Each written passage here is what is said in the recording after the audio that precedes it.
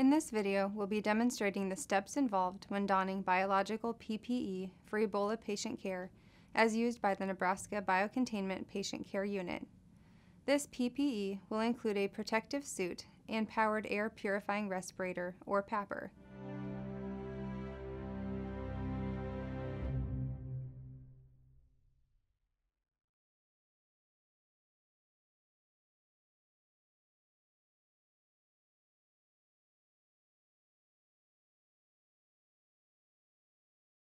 The donning process is a step-by-step process that ensures good infection control and safety. All steps should be done systematically and in the correct order. A donning partner should assure all equipment is properly applied. You will need the following equipment: a biological protective suit, a full PAPR hood, a PAPR motor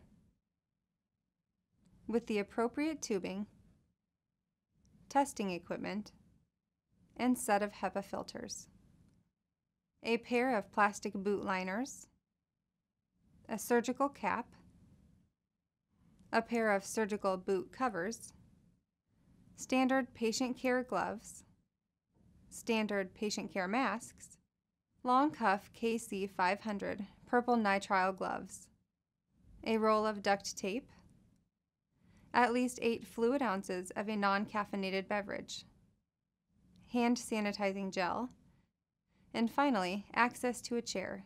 This will make the donning process safer and easier. A donning partner should assure that all donning steps are completed properly by assisting with securing ties, taping, or strap placement if necessary. Before beginning the process of donning your PPE, the donor and donning partner should drink about 8 fluid ounces of a non-caffeinated beverage. You are likely to be wearing the PPE for several hours. The PPE is hot and may cause dehydration. The donor and donning partner should hydrate outside the patient care area, as no food or drink should be consumed within the patient care area. The donning process starts by removing all jewelry you are wearing. This includes rings, necklaces, and earrings. Next, the donor and donning partner should perform hand hygiene.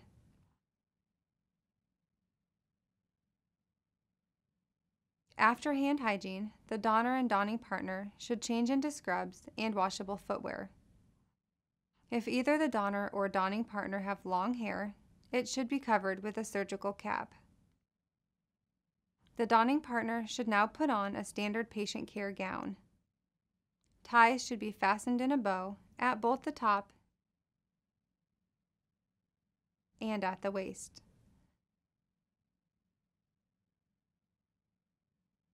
Next, the donor and donning partner put on foot covers.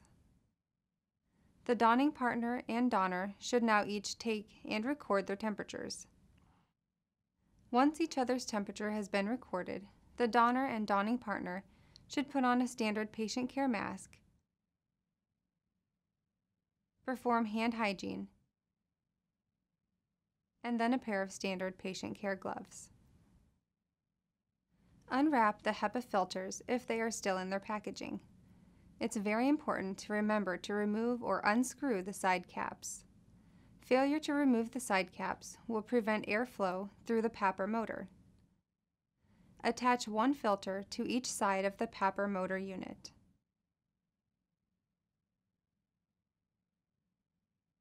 You must also make sure that the plug is securely screwed into the bottom port of the PAPR unit. You should now test the PAPR using the flow tester. The flow tester fits into the air outflow. If the battery has sufficient charge and the filters are uncapped, the tester will rise above the minimum airflow line. When the PAPR is turned on, if you hear a continuous beeping noise, you should exchange the battery, as this indicates that it's low on power. If the belt is not attached to the PAPR motor, that should be attached now. Next, the donor removes the foot covers and gloves, placing them in the trash.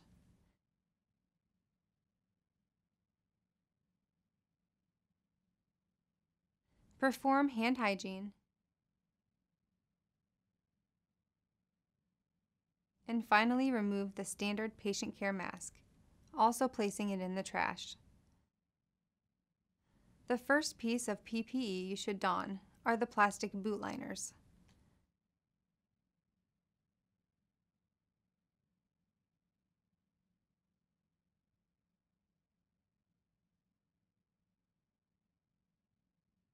You should then select a suit that is loose-fitting, as this will aid in movement while wearing the suit and will make removing the suit easier. The donor should inspect the selected suit for any tears or manufacturing imperfections.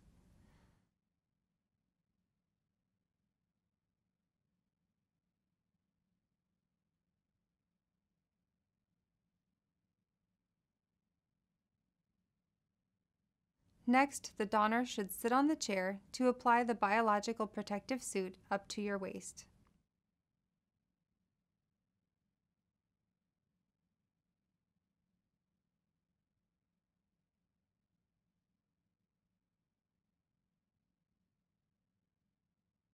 With the assistance of your donning partner, you should put on a pair of boot covers.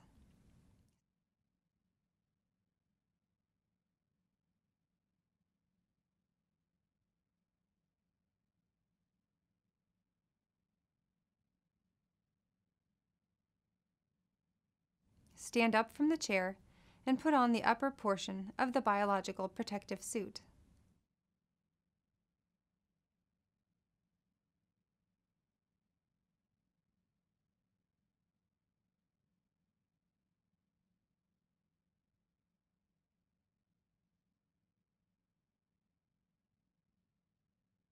Pull up the zipper of the suit so that it is just above your waist. The donor and donning partner should now put on the PAPR battery pack with the tubing attached.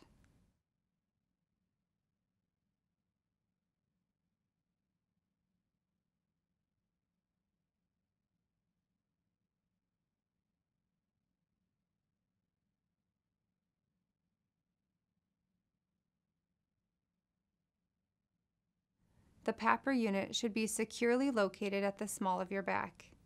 Make sure that it's comfortable before proceeding.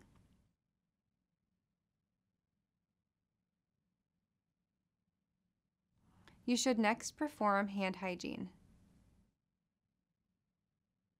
The first layer of gloves are standard patient care gloves. It's very important that the gloves are worn under the sleeves of the biological protective suit. The next pair of gloves are the long cuff purple nitrile gloves. These should be worn over the sleeves of the biological protective suit.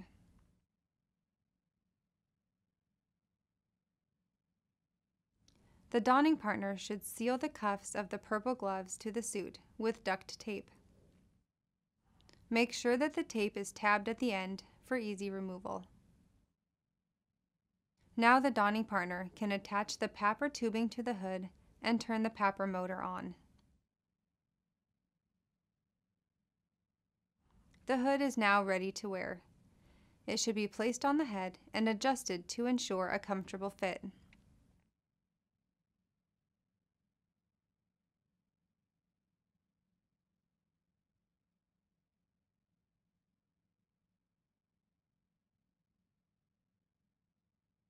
The donor should now pull the outer layer of the hood over your head and have the donning partner tuck the inner layer of the hood into the suit.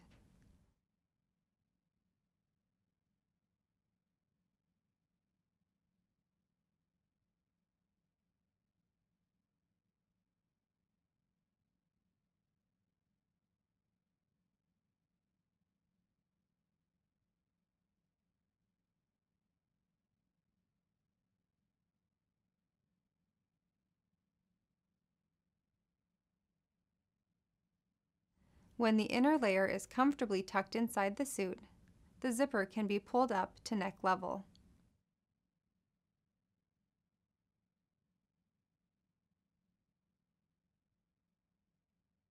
Your donning partner can then remove the paper liner from the sticky side of the zipper flap and seal the zipper closure.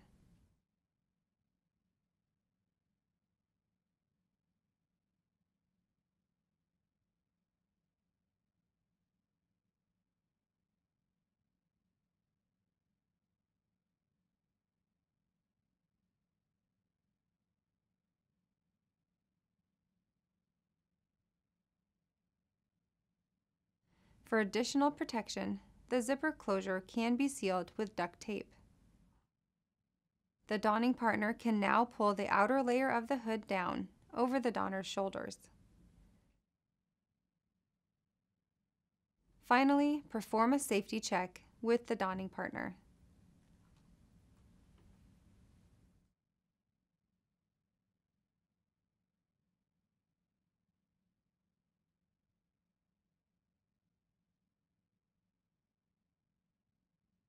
When caring for the patient, a third pair of patient care gloves should be worn.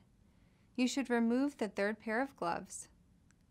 Disinfect the purple gloves using either bleach wipes or alcohol hand sanitizer, and replace with new patient care gloves after patient care or when contamination occurs. Aprons will also be available in the room for high splash activities. When wearing an apron, the third pair of patient care gloves should be worn over the apron sleeves.